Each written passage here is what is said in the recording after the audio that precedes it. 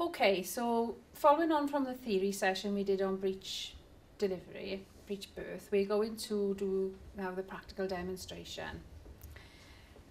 We find ourselves in a situation where we've got to support a woman who's about to give birth with a breech presentation. So what would be one of the key principles we'd need to bear in mind? You don't touch the breech, it's hands off. Yes, we'd want to make sure that we maintained a hands-off the breech approach as long as possible. Why would that be the case? Because depending, you don't want to stimulate the baby to complicate the delivery. Plus you don't want to cause any trauma to the baby, which you could do by excessive handling. Okay, so we keep our hands off the breech in order to minimise any damage to the baby and to make sure that we don't make the birth any more complicated than it already might be.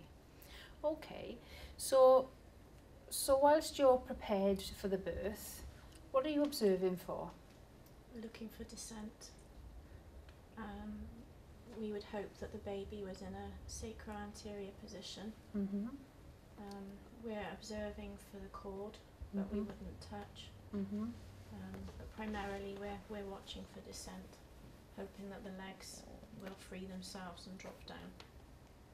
Okay, so at what point might we intervene? If we can see that the legs are delaying descent, we would free the legs. Okay, can you show me how you do that? Yeah, we would run our fingers down the femur to the popliteal fossa, and we would apply popliteal pressure to flex the leg and release the leg, which would hopefully bring down the second leg. Okay, and what will we do after we've done that? We're hands off again. Okay, so we go back to maintaining a hands-off approach. What are we observing for?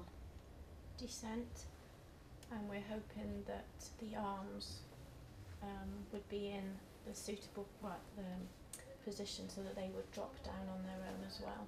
Okay, so what position are the arms in? What can you see about the arms?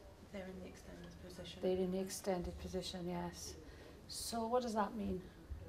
We need to bring them out as we have to remove the legs.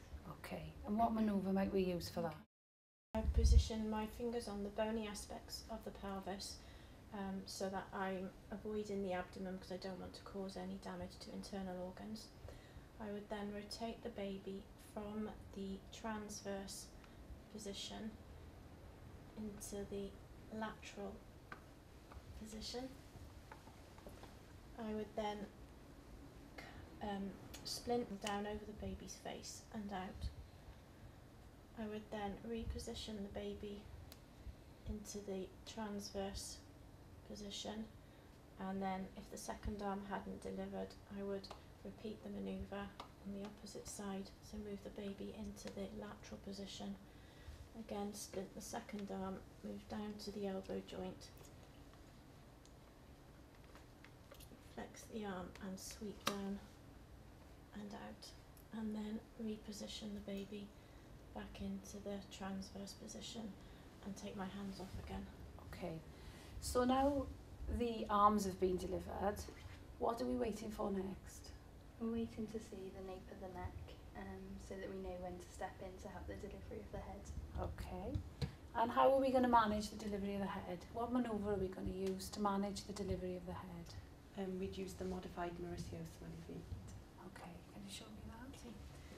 So I would take the weight of the baby on my arm, and I need to insert my fingers, positioning one on the chin and two on the mallarbones, making sure that I'm not poking the baby in its eyes.